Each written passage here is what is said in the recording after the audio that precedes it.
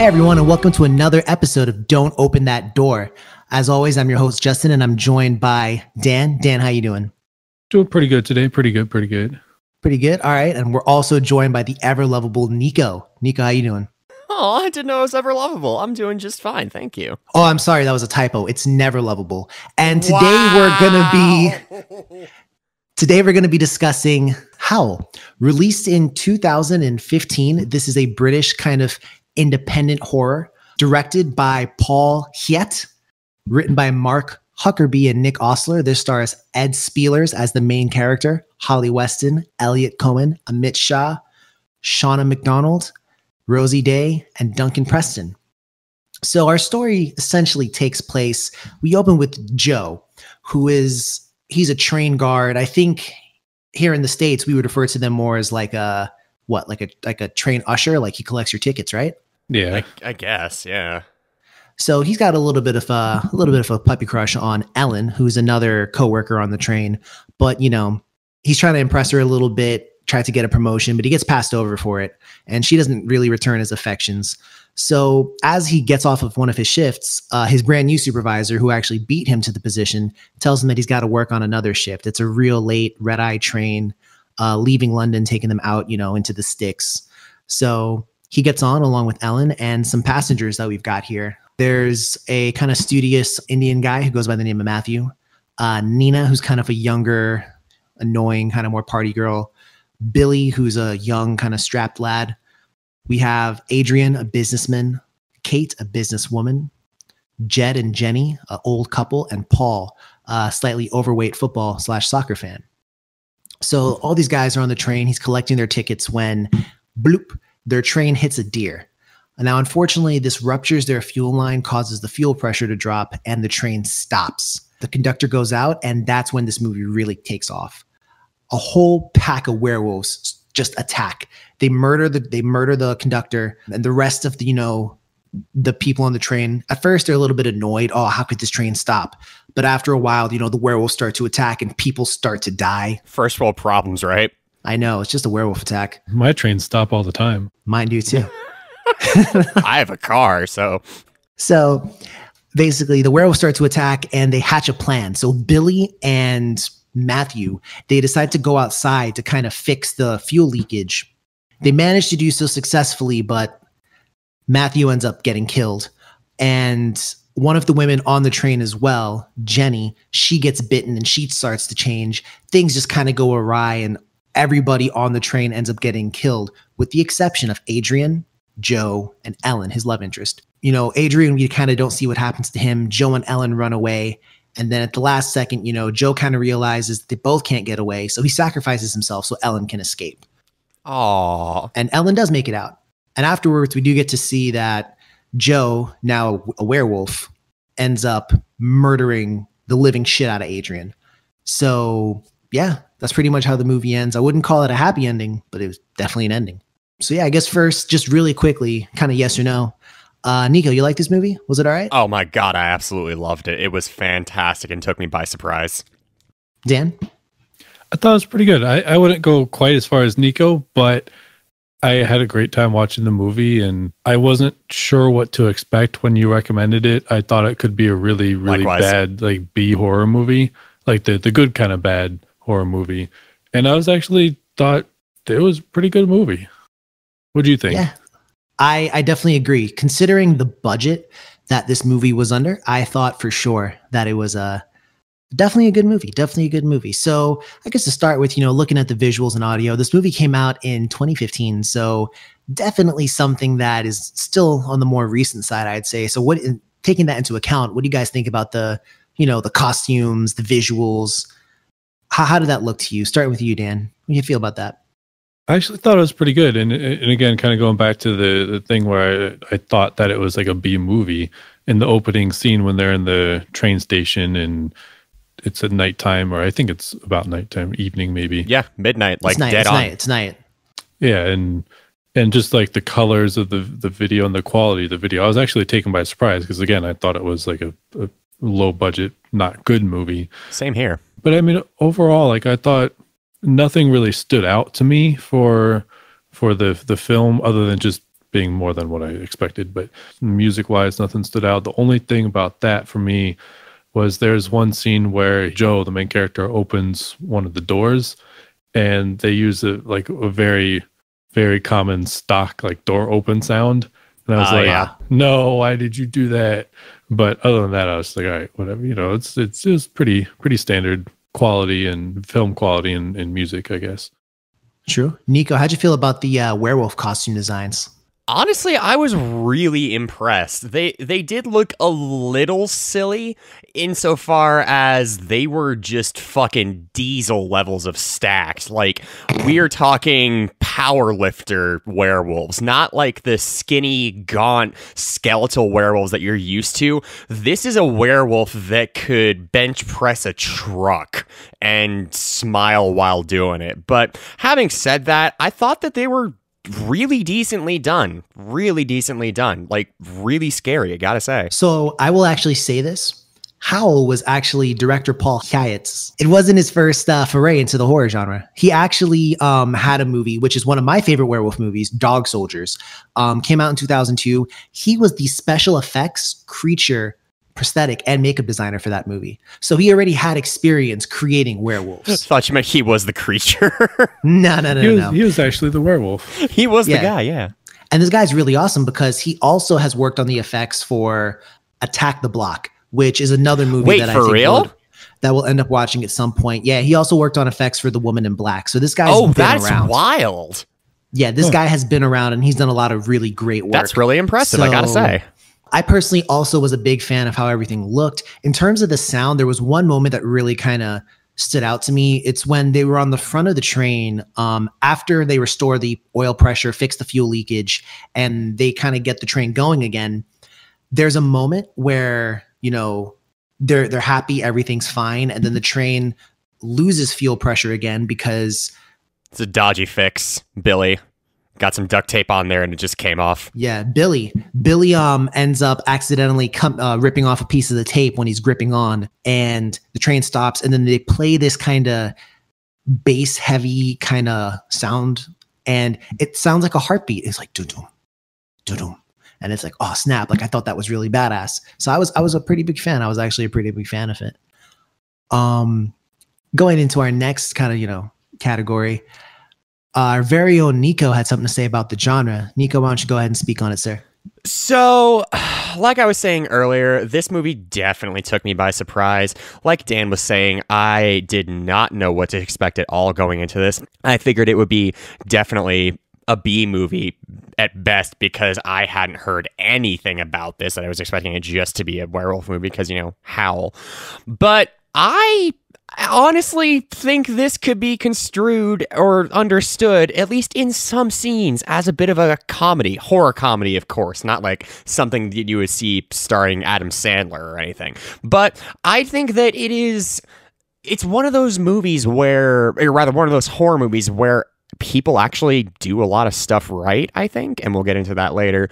But they do a lot of things right, and they really take care of some of these werewolves and actually make some genuinely smart decisions. And so seeing that just got the shock value out of me. I just started laughing with surprise at some of it, not because of any real setup, not that there was any, you know, delivery that was particularly clever or funny, but just because in horror movies, you don't expect people to act intelligently, and then when they do, and they do so in droves in some parts, it just, I don't know, it got a nice little chuckle out of me. I will say that I have to disagree a little bit with the comedy kind of characterization. I think any movie can have, you know, some scenes that might evoke a little bit of a comedic response without necessarily being a comedy.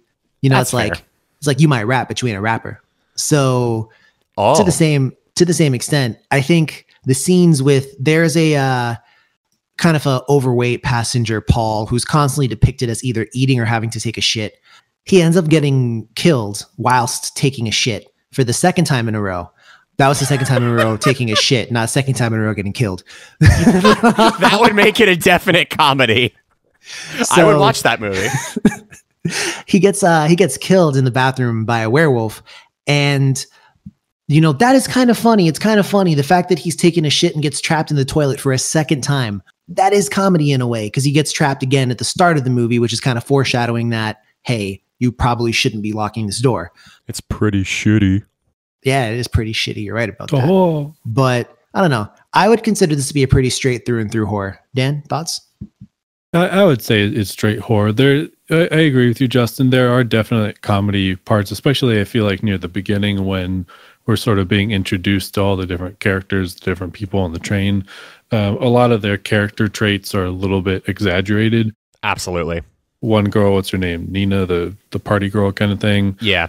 She's very exaggerated in her, I'm talking on the phone, and just at one point the main character Joe asks her for her ticket, and she's like completely ignores him talking to her friend on the phone and purposely ignores him. And then when she finally talks to him, she tells her friend, "Oh my God, he's staring at my breasts," which obviously he's not.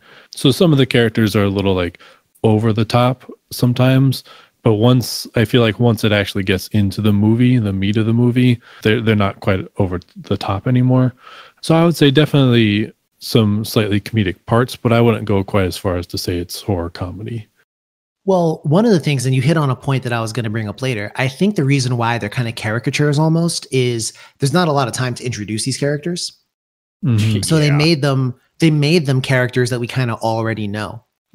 Who doesn't know like a sleazy businessman? Who doesn't know like someone who, is a little bit of like a coward? And that's one thing I did want to talk about. In my opinion, the main character, Joe, I think he's at the start of the movie. I think he is a little bit of a coward.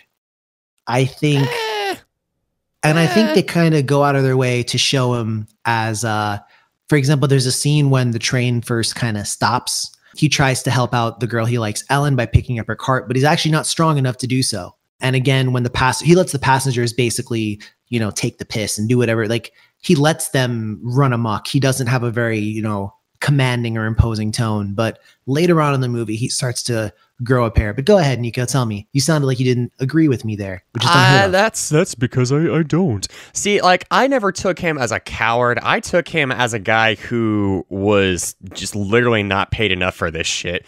He got passed up for a promotion. He's dealing with really shitty people all over the place. One of the scenes that they spend, I think, the most time on with the beginning here, with the intro, when he's going around doing his duties and getting the tickets, is, like you were saying, when he was going and talking to Nina and trying to get her ticket.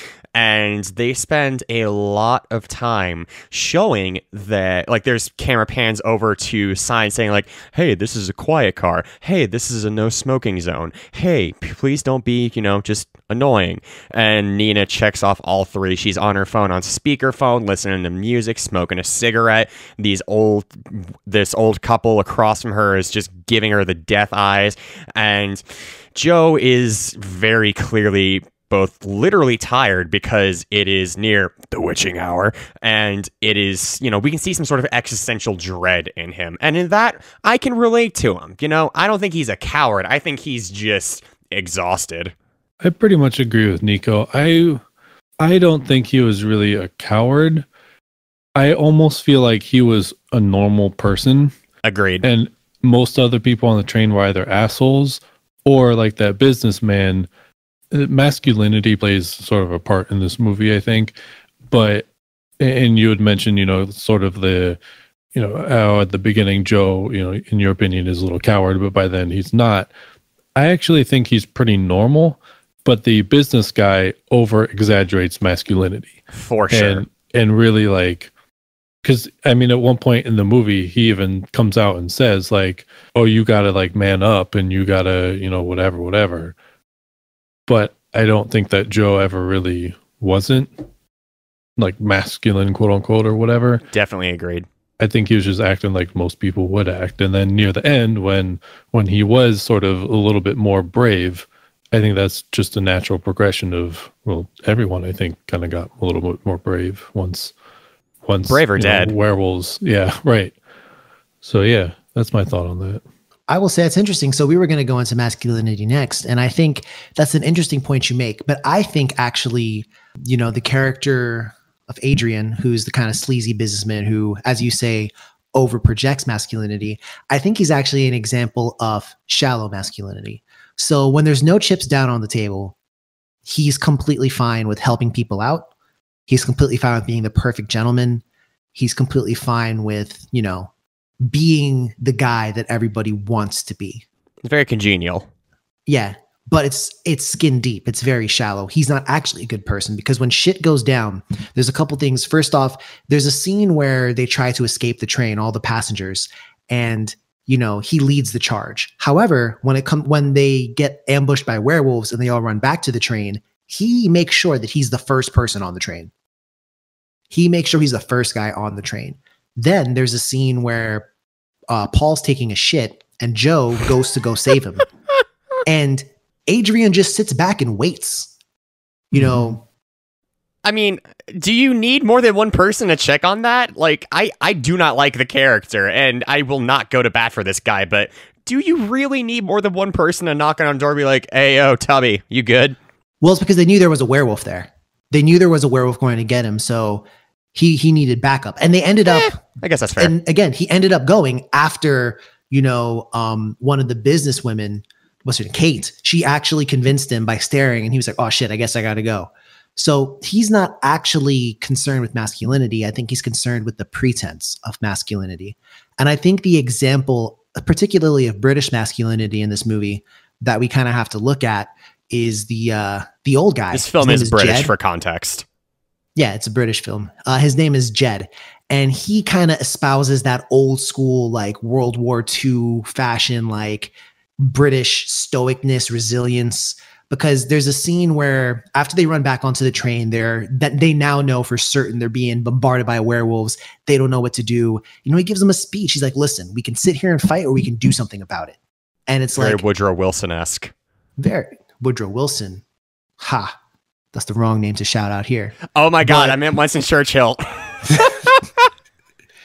Very good, sir. I didn't fail history class, I promise. We've lost all our British supporters with that one. But no, I was surprised because that was a very rousing speech and he kind of gets everyone up and at arms. And he's kind of the representation of old school masculinity and the good parts. And I think Joe, by the end of it, he really is like, he grows to the occasion, I think. He's the kind of guy who rises to the occasion, which I did appreciate. He's a grower, not a shower. Yeah, I think he definitely rises to the occasion. I don't know, personally, I wouldn't say that it's a ton of character development for him, but I think for Adrian or Joe? For Joe. Ah. I think that, like, yes, he does rise to the occasion and get a little bit more brave, but I don't think it's quite as much as the movie wanted me to think. Definitely agreed. It's not like it's not like a literary classic or anything. This is something where I think the characters are growing because of the insane environment that they're in, as opposed to a genuine character arc. Like, we don't see any backstory where, like, previously on Howl, we had Joe really struggling with his own identity and coming to terms with his taking initiative and standing up for himself. No, it's just he's just kind of like there. It's his job. And he even says, or not he says, but his love interest Alan says, you ever consider getting a new job?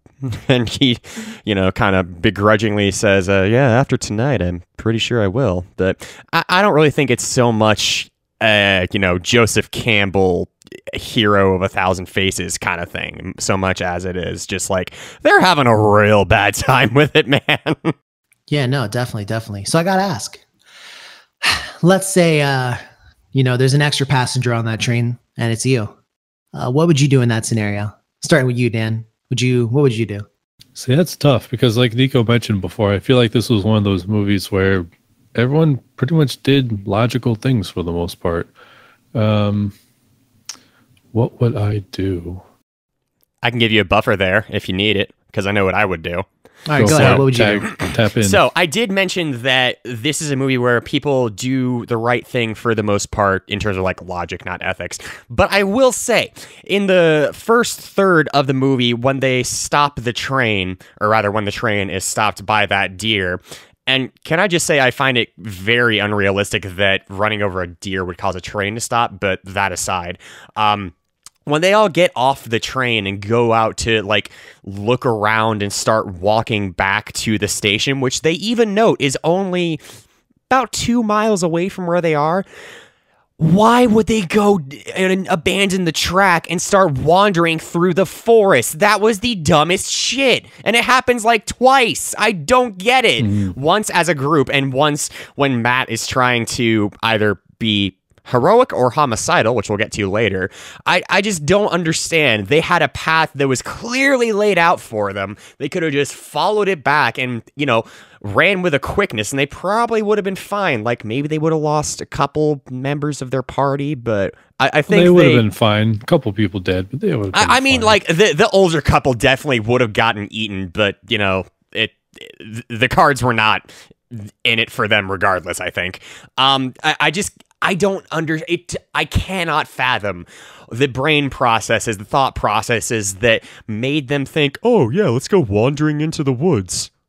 Like, no. So, you know what's interesting? First off, I agree with you mostly. The only kind of defense I can raise for them is they probably wanted, because the tracks are completely clear, so the werewolves can see them.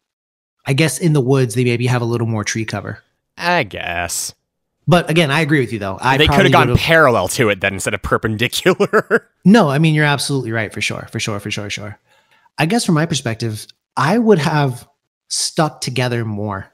For example, when they sent Matt and Billy out there to go fix the fuel, I would have also sent Adrian and Joe out there, because you saw what happened when just like 2 people were out there. Because I guarantee so there's a scene where Billy is underneath the train, kind of fixing the fuselage, and Matt hears a voice. So he leaves Billy by himself and goes into the woods to try and help the voice, who turns out to be Nina. However, she's like ripped in half and being eaten. And the werewolves end up killing Matt in the woods. And that leaves Billy vulnerable. And that's partially how things get messed up, because Billy has to do a quick repair on the fuselage then, and he doesn't do it properly. So if there had been more people, though, can you imagine? That would be like, if Matt, you know, hears a voice, help me. And then all of a sudden, Adrian be like, mate, no. Don't do it. And that would have been the end of it. Yeah. Dan, what are your thoughts? That is one thing that I feel like for every horror movie, if I was ever in most of these situations, I would enact a buddy system where nobody goes anywhere alone, ever. Like, you got to take a shit, 2 of you are in that bathroom. Like, nobody is going. You gotta take a shit. 2 of you are taking a shit. I mean, who knows? Yeah, I mean, yeah. But, you know, that way no one's ever left alone. So in all these movies where there's like hallucinations, the other person be like, nope, that's not real. Or like you said, like just keep your person in check, you know? Just very matter of fact, nope, not real. Nope, don't do that. I totally agree with you when Matt like went off to like check on Nina. I was like, no, bro, why would you do that? Like, that's not even. No, just don't. Like, I don't even care if she's still alive. Is that Matt we think he is a nerdy guy, and you know, I would say he is. One of the scenes in the beginning of the movie when the power goes off and they stop the tracks is Matt makes a he says to Joe, he's like, oh no, I lost my page on my textbook. And I'm sorry for the mangling of the accent there, but about 40 minutes later, we see Matt go to town on the first werewolf and just murder this guy 7 ways from Sunday with an axe. And he even says after that, he's like, I don't know what came over me there, because it's one of the most violent scenes in the movie. The werewolf like barely, so they down it first. They like Justin was saying, there's a whole pack of them, and the first one that gets on the train, they managed to take care of it. They managed to actually subdue it, which was really hype, and I was really enjoying it. And then there is a little, you know, just the tiniest of breaths, the tiniest of coming from it, and then Matt just, I guess he has this inner dialogue of, oh hell no, gets the axe and just performs 10 back-to-back critical hits to the face. And I don't know if he was just feeling mighty courageous there, partner, but he really shouldn't have taken that on his own when he was trying to go and rescue Nina, which I think we already knew was a story and doomed to failure. Agreed. True. Definitely agreed there. I thought Matt was the one who killed the werewolf the first time, and then after the werewolf sort of like started to come back. But no, after he started to come back, Joe's the one who bashed its head in with a fire hydrant or what's it? Oh, well, either way, yeah, you are correct. But regardless, he does he definitely goes in. It's a scene with an axe that I haven't seen since The Shining. I will say, and that's, kind of going on to our favorite scenes. I think that's one that none of us can pick, because that was one that was definitely probably all of us, one of our favorite scenes. So as Nico was saying, one of the werewolves, this is the first time the werewolf manages to make it onto the train, and it jumps into the room and it's like, "What's up?" It doesn't say that, but it's like, "God, I wish." I will say though, these werewolves are actually smart, because once or twice that werewolf opens the door. It doesn't knock the door down, it opens the door. Yeah, well, oh yes, I have thumbs. That's what I was. So this leads into a theory that I'm going to bring up later towards the end. But so the werewolf walks in, is like, "Grr," and everyone's like, "It's time for a team up attack," and then they just all stomp the shit out of the werewolf. The werewolf doesn't even have a chance. I was like, you know what? You guys should just do that. You guys should just wait for them. But then the werewolves kind of wise up. And Nina, the character who we said dies, she dies as she gets a phone call, backs up towards the window, and then one of the werewolves kind of yanks her out of the window. And at that point in time, that's when they start kind of barricading the train so the werewolves can't get in. But again, good decision. That was a good decision. But I don't know. It was definitely interesting. Besides that, were there any scenes that you really took to you, Dan? Anything you liked? Nothing else that really jumped out at me, to be honest with you. Interesting. Nico, how about you? Oh yeah, my favorite scene, except for the stomp him out section, was when Nina died. I could not stand her. I was so glad to see her go. This is one of those movies, dear listeners, where I was texting Justin when I was watching this, and one of my first thoughts was, "Oh God, I hope everyone in this cast dies." And I almost got my wish. And one of the first ones to die was Nina, and just God, I was clapping. Yeah, she gets it pretty good, especially because she actually stays alive a long time with her guts and entrails hanging out. Yeah, because she's still somewhat alive when Matthew finds her half an hour later. So she's hanging by a moment here with you. She's alive enough to be screaming, "Help me, help me." Yeah, the werewolf's kind of lucked out there. But my favorite scene is actually one it's a little bit comedic, Nico, to kind of your point about it being a little bit of a comedy earlier on. And despite what I said earlier, Paul's sitting there on the train kind of eating, and there's a little conversation between Ellen and Joe. And Joe asks Ellen if, after this, if she wants to go out for a drink. And you have, Paul just sitting there kind of watching, his eyes going back and forth between the two of them. And then Ellen goes, in perhaps what is the nicest put down I've ever seen, "Oh, I don't think any places will be open." Which is true, to his credit and her credit. I mean, I think so, but I really like afterwards, she's like, "But definitely try again." And he's like, "No, it was kind of spur of the moment." And she was like, "Oh, I wasn't talking about this." And I was like, aw. So I like that. That was a little funny thing. But no, I guess, and as kind of like a group, were there any scenes that you didn't like outside of Matt's moment of madness? For me, not really. I'm not gonna lie. There wasn't really too much else wrong, from my opinion. I did. The one thing I thought that was a little cheesy was after near that right at the end when Joe and Ellen get off the train and they're running through the forest. Right. That reminded me of an old throwback B horror movie. Oh yeah. If the movie started like that, I don't know, just the way that the camera angles were and to me, it just felt like that scene where they're just running away just got turned down in quality.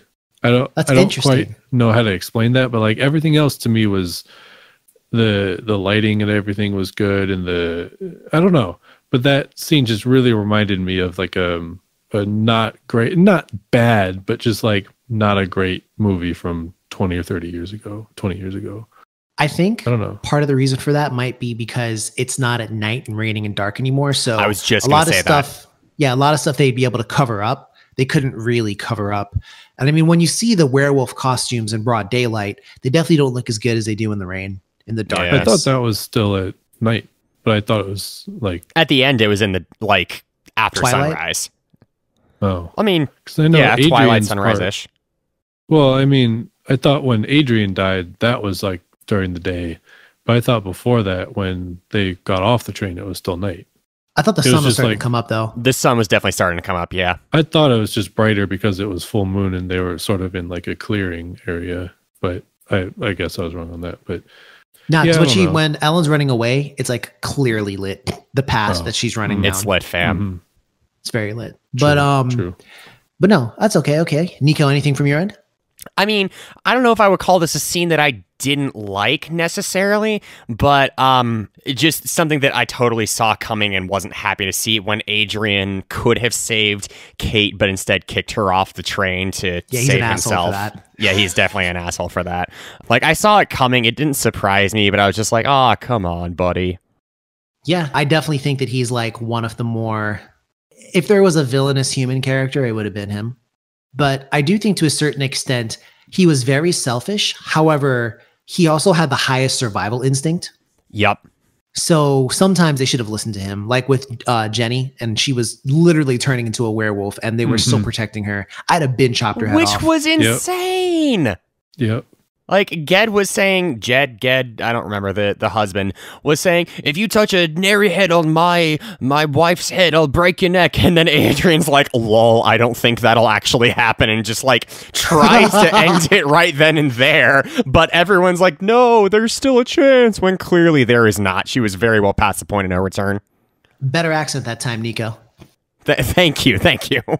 I was actually kind of surprised when Adrian does not save Ellen. He sort of has a choice between potentially saving Ellen or potentially saving Jed, and he kind of opts for Jed, which surprised me. I thought he was going to save Ellen and then like try to like kill Jenny, Smash. who's in Never who's in mind. Werewolf, and yes, also smash. So I was actually kind of surprised that he decided to not. I don't know. I thought that was a weird decision. I agree. I think it was really down to he's very opportunistic.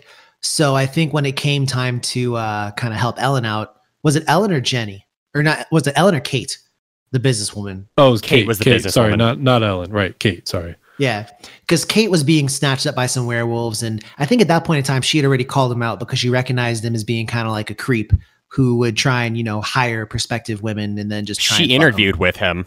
Yeah. So that when I think he knew that kind of like, oh, I've been outed here. And I think he felt not necessarily threatened, but I think he was like, nah, fuck you for that. And so he, in his head, he kicked her out. And also in that's a good reality, point. he kicked her out.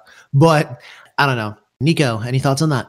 I mean, I do, unfortunately, insofar as what you said about the survival instinct.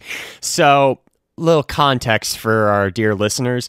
I am probably not the healthiest of the three here, and I would definitely try to look out for like myself and my kin. So like I unfortunately feel a little bad for identifying with Adrian in that regard. Like I would have been like tossed Jenny off the train to be werewolf fodder a while ago. And I identified with the survivability instinct, so like I get that and I can appreciate that, but yeah, no. I mean, the character development in regards to that was I definitely appreciated it. And like you were saying with Ged's speech earlier where he was like rousing the troops, it was nice. It was nice. So, and before we get to our kind of final section here, I did want to ask you guys a question. How intelligent do you think these werewolves are? I'd say they were pretty intelligent. I mean, Yeah. open the door. They opened the door.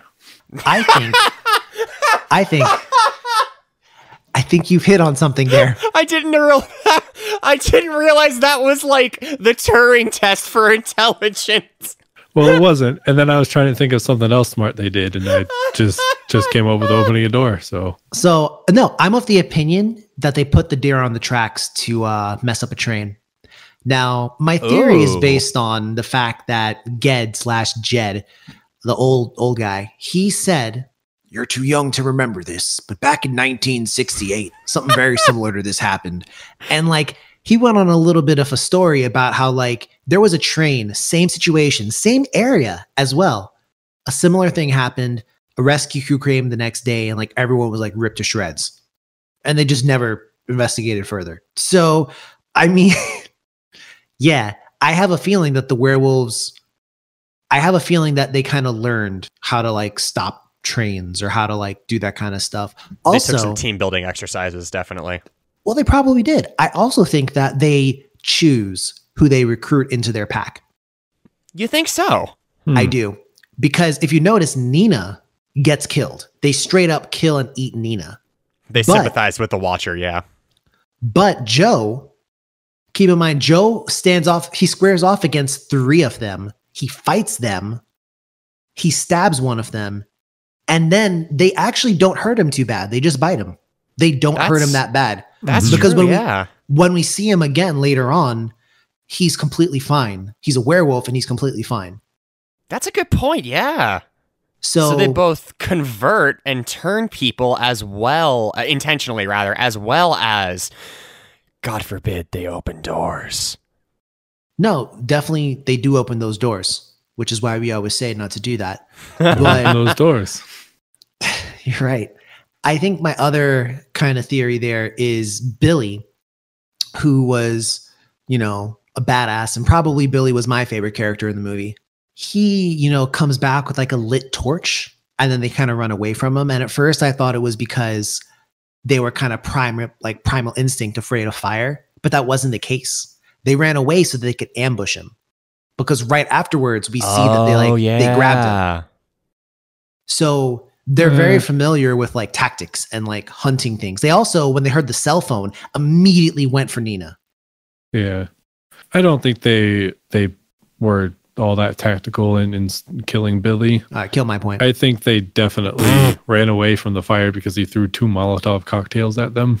And fair point there, Dan. And I think they ran away from that and then regrouped, sure, but they were definitely running because he caught one of them on fire, so that one ran away. For a second, I thought you meant he caught the Molotov cocktail. Like, gotcha, bitch. Gotcha. Also, a note on Billy. He is easily the biggest badass of the cast. We touched on it earlier when we were talking about how he was repairing the train, but Billy was the one who he actually went outside and he went under the train, and he was not able to get out before the train started moving because there was a pack right next to him who could have seen him, and so he was hanging on for dear life to the undercarriage of the train for quite a while, and the audience doesn't know that he's still alive until boom, he shows up with Molotov cocktails like, say hello to my little friend, and it was a beautiful moment. I was cheering for him. No, I definitely agree. Billy was great. Any other characters that stuck out as maybe some fan favorites? No, Billy. He was also not an asshole. That is true. Yeah. Every other character at the beginning of the movie is an asshole to Joe, the main character. And I thought a lot of people were very unfair to Joe. And like, man, particularly Kate. Yeah, like he's just fucking working there, man. It's his job to like, you don't have your ticket, like, sorry, it's his job. Don't shoot the messenger, you know? Like, I don't know. And everyone, like, people would just like look at him funny. I'm like, why? Like, he's just a normal dude. Yeah.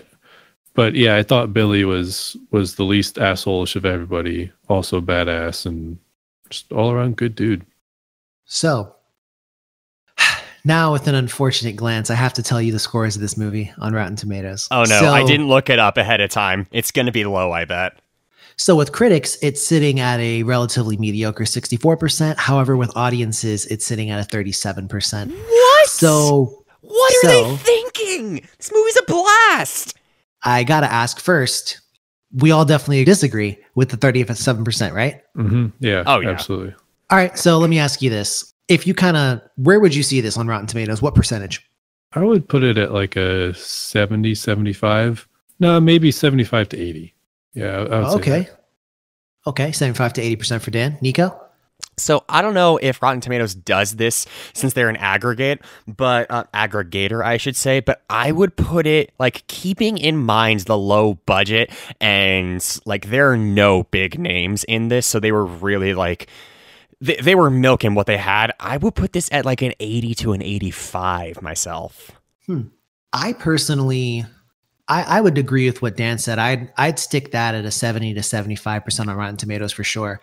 I don't think this is a groundbreaking movie by any stretch. And I don't think it's over here breaking new ground, but it's a fun movie. It's not too long, because if it was too long, it would have dragged and that would have killed it. And I thought it was decently acted. I thought everyone played their roles well. And yeah, not much more. This to me is an example of a Friday night flick. You sit down with your mates and you grab some crisps and you Shut up. you watch a horror movie. I agree with that. I mean, it didn't, like you said, it wasn't groundbreaking. There was nothing too deep about it. Maybe a little bit of, masculinity, like we talked about earlier, masculinity issues and that topic.